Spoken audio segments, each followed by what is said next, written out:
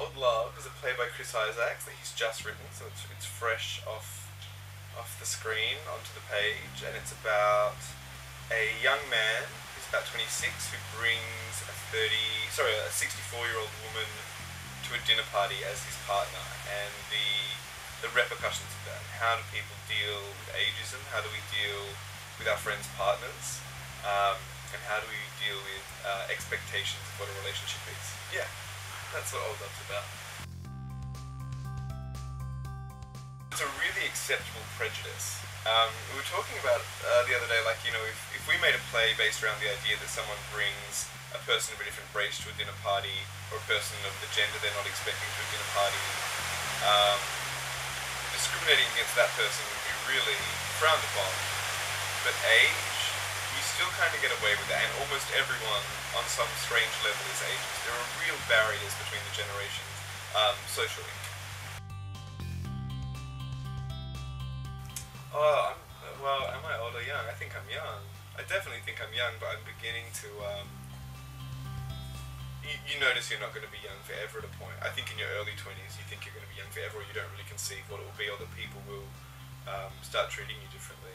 I've gotten to the point where people like, if I date someone in their early 20s, they mention my age, and I'm like, oh, this is a thing. This is going to be a thing soon, isn't it? I think I'm young. I think you can be young at any age, though, as well. I do think it's a lot about how you interact. I mean, the challenge as a director always is to make the rehearsal room work, to make people have a good time, and to get the best out of the script. And this is a script that has been in development while we've been rehearsing it. So Chris Isaacs has been coming in with different drafts. So you might rehearse a scene and then return to rehearsals the next day to be told by the playwright that scene's no longer in it, which is nice, but it kind of is like building a castle on quicksand. It's also exciting because it means that sometimes you're surprised by the writer. Yeah, there's a lot of challenges. I think the main challenge is looking at a script that is changing and having a conversation with the playwright and saying, how do we make the best out of this, and how do we make sure we're entertaining the audience, which I think is absolutely a responsibility as a theatre maker, but also that we're really articulating this idea about what is it to be old, what is it to love someone you're not meant to love, and what is it to judge people. The Blue Room's awesome. The Blue Room's where I got my start.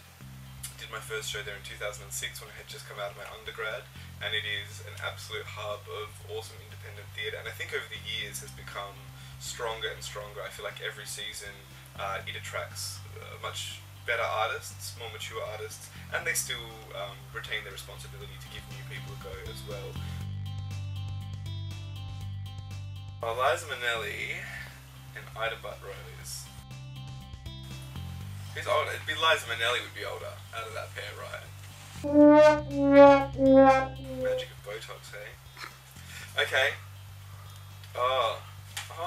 RuPaul and, God, what's his name? The guy from Top Gear. I should know this. Okay. I love that RuPaul doesn't have a line on her beautiful, beautiful face.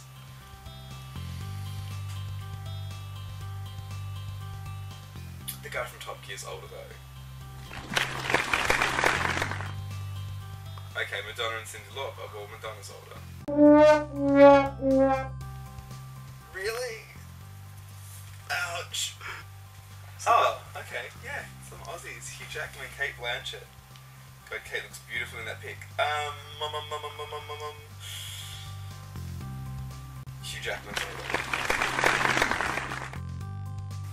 Oh, Miriam and Maggie.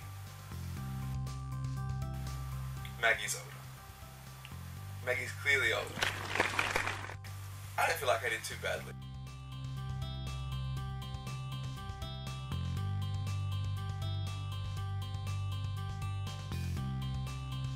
Old Love is at the Blue Room until May 2nd. Don't forget to subscribe to our YouTube channel, follow us on Facebook, and log into OUTinPerth for the latest news.